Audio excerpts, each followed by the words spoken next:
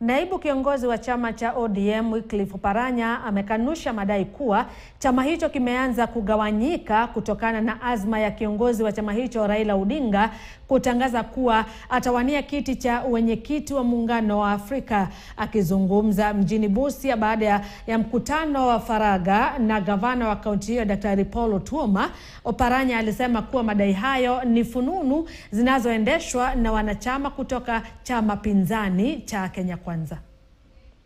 ODM iko imara chini wa Raila Odinga. Odinga is going nowhere. He's still our party leader.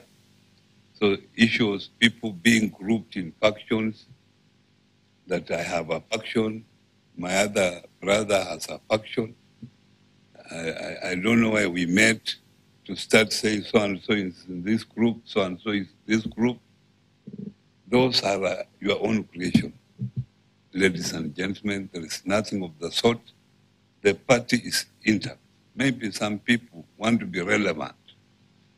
Maybe by wanting to be relevant is what they say factions are there. They have no faction, and the party is intact under the leadership of Raila Amolo Odinga. A bit too premature to start debating succession politics when the party leader is still there. He has not said he's stepping down. He has been able to himself say that even if he goes to Addis Ababa, it's just a few hours away. I tend to think at this time, members should concentrate on recruitment and probably preparing for the elections in April if things still go full throttle that had been planned.